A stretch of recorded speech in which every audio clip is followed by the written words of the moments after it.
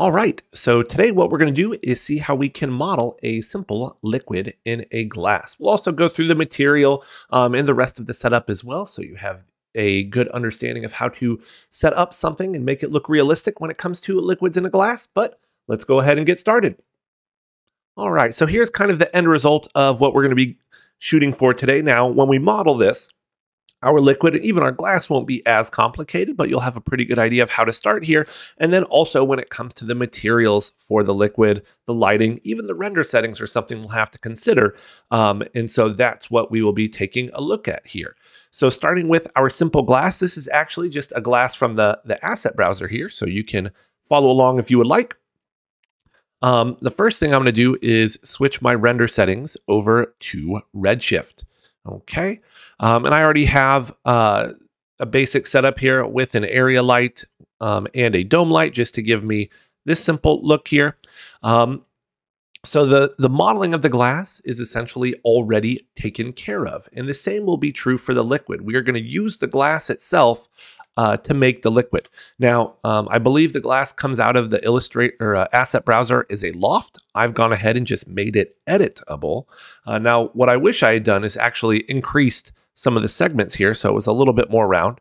Though I suppose in a pinch, I could always throw this in a subdivision surface to round it out even more. I still think we'll be fine with something like this. So now what we're going to do is make our liquid. And the way we're going to do that is by going into polygon mode, and we want to select the inner polygons here. Those are going to be what we actually turn into the liquid. So I'm going to use my loop selection by hitting V and then going to select and loop, and then choosing, say, one of these bottom loops. So that way I can now grow my selection and have it kind of fill in both all the way to the inside there as well as outside.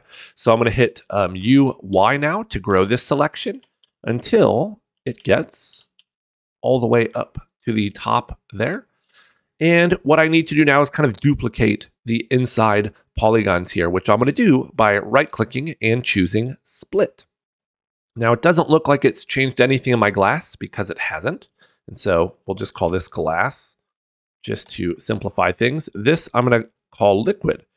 And what's strange about this is if I just solo this here,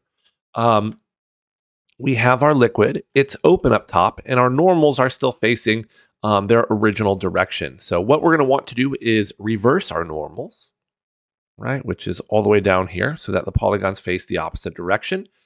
And we will need to close this off, but before we kind of close the polygon hole here, we want to decide how far up our liquid should be. And really kind of comes down to what type of liquid we're creating here, because if it was something like water, it's going to go pretty far up. Maybe soda's a little bit further down. If it was something, say, a scotch, it might be much lower. So definitely think about that. I think what I'm going to do is I'll hide the glass here for a second. Let's probably do something maybe about kind of 2/3 of the way up. So I will right click, go to loop path cut, and then choose something maybe like right there. Okay. Back in my loop selection now to select these polygons, and I'm going to delete them and then close polygon hole by right clicking, choosing polygon hole and doing that. Now there's a couple of things here we can do to give this just a little bit more detail. I'm going to stay in polygon mode, make sure I go to one of my selection tools, say brush selection, select that large polygon we just created, and I'm going to inset this just a bit. So maybe something like this, and pull it down just ever so slightly. If you've ever really looked at glass, this liquid, there's a little bit of surface tension, so it can be a little bit higher up on the edges, and then we'll also bevel that edge as well. So I will switch to edge selection for that. Go back into loop, actually, not loop path cut, but just loop selection. Now go to my bevel tool and just bevel this out a little bit, something like this. It's actually keeping my previous settings of having 3 subdivisions.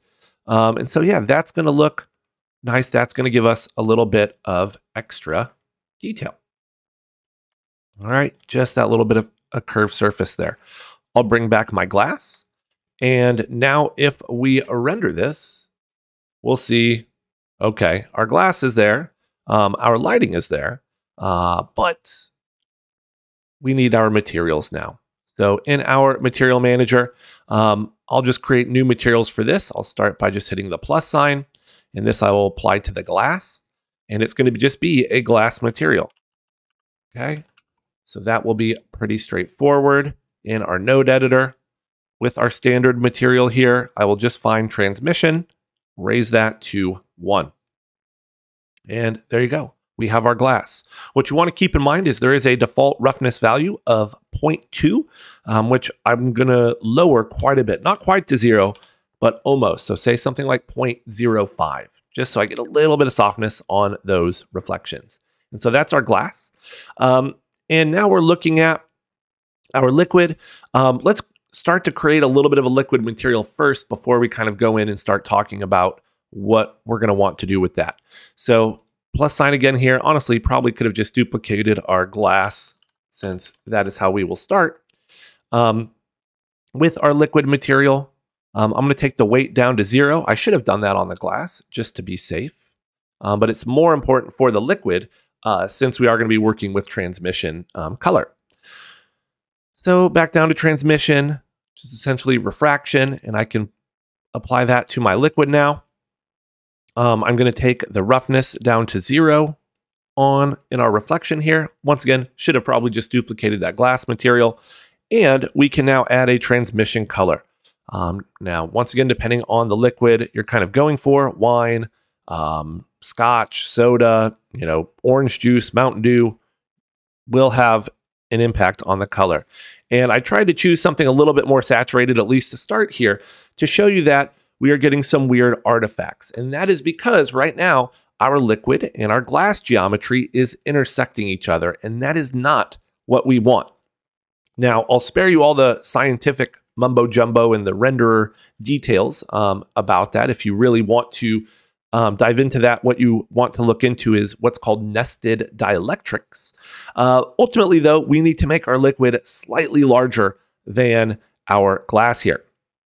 So what I will do is come here to a right view, choose my liquid, and come here to the coordinates. And, you could scale this manually, but since the axis isn't centered, although we probably should do that, so why don't we?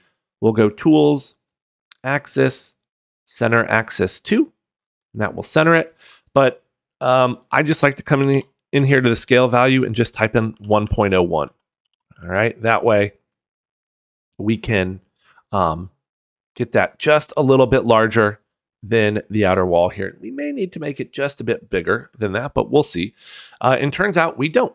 Okay, and this is what we're looking for here, where it looks like the liquid's going all the way to the edge. If I unhide some other glasses and we look at these from a little bit different angle, you can kind of see the difference, okay? Where once again, the liquid doesn't look like it's going all the way to the edges, whereas if it's slightly larger, it does. And this is really what we want. This is the realistic way of doing it. Though, look, if I'm being honest, unless you're very particular, to look for this, you're probably going to think nothing is wrong with that.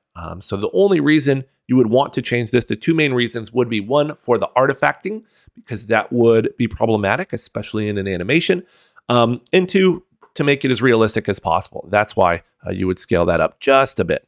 Okay, I'm going to hide those other ones for now, though, since it's just going to take longer to render, and we still have our material. Now, granted, just doing a colored liquid like that can look pretty good. Okay, so you could leave it as this, depending on exactly what you're trying to achieve here. But really, I guess I can just dock that down there. Really, what we want to do is work with the depth here. Now, previously, we would have probably had to use a little bit of subsurface, but now we can do it in our standard material just in the transmission. And what we want to do is adjust the depth. Now, before I do that, though, I am going to come in here and just kind of desaturate this color. And while I'm not sure this is the final color I'm going to want, we can always change that a little bit later. And what we're going to be dialing in here is as light passes further through our liquid, it's going to get darker. And so what we're doing with this depth value is specifying at what depth it should be this color. And so if you put in a very high number, you will get liquid that is very shallow, all right, looking, in that the color is not very bright or saturated, because at a depth of 5 centimeters, what we're seeing is that it's going to be this color. And I don't know the exact size of my liquid. Let's see. So we can see, it's not terribly far off from that 5. So it's, 4 centimeters high, nearly 5, and about 7 meters along the X and Z axis. Okay. But what we'll see is as we go with a lower value here, we get darker and darker liquid as it gets further into our glass. And so, the exact kind of value you want to work with here really comes down to the liquid you're trying to recreate. If it's something like a soda or something like a scotch, like I said, that's going to have one value, and it's, still going to be pretty see-through. Okay, if it's something like orange juice or milk, well, not only will you have to work with the depth, but probably also a little bit of subsurface scattering in there because it's not quite as transparent. But honestly, this came out pretty good for what I was looking for. And so, for something like a scotch, or more scotch than I suppose a soda, this could very well work. Now, there's one other thing I want to point out kind of render setting wise when it comes to working with liquids, okay? And you may be looking at the liquids here, and really I just need the larger one, so the smaller one, you can go away. You want to be careful, because what you'll see is everything may look pretty good until you start to look at it really closely, right? The ice cube here looks really, really strange, and it might also be why we're getting some darker values towards the really top of our liquid here. And that is how many times the light can bounce through, or rays can bounce through the transparent or even the reflective parts of our materials here. And when you have something like glass with ice and liquids, and especially like the one on the left here has been simulated, it can be bouncing around a lot there. And Redshift kind of limits how much the rays can bounce around before it just kind of stops doing those calculations. And in this case, we need to raise those values. So what we need to do in our render settings is go to advanced mode and then go to globals. And what we're talking about here are the trace depths. So how many times rays can bounce off a reflective surface or go through a refractive surface. So we need to raise these values, and we'll have to raise, probably all 3 of these: reflection just to be on the safe side, refraction, but also combined, since it deals with, how many of all of these total that we want it to go through. And really what you want to do is just raise these as high as possible until you stop seeing changes. I also think going the other way makes sense. So go higher than you would need to. And then if things change, great. And start bringing things back down again. So it's really the combined one that now we'll start to see some really, really big changes, because the light, not so much the light, like I said, the rays for reflection, for refraction, can now bounce off and through our glass, our liquid, our ice cube there. Now, it really didn't seem to fix the one on the right, so that's probably more a lighting issue. Like I said, it might also still be a scale issue. Perhaps I wanted to scale this out just a little bit more. Okay. Doesn't seem to be working, so then I would chalk it up to the lighting for causing that. But on the left here, big difference when we increase the reflection, the refraction, as well as the combined trace depths. And so at this point, what I would want to do is start turning those down so that I don't have these any higher than I need to, because that will take extra time to render, will make Redshift do additional calculations as, it tries to trace out and let things bounce more than it needs to in this case. But that is essentially it for working with liquids, from modeling them. Lighting was already in here, dome light in this case with an area light, but the materials, and finally some render settings. So that will do it for this video. If there's anything else you would like to see, please let me know, and take care.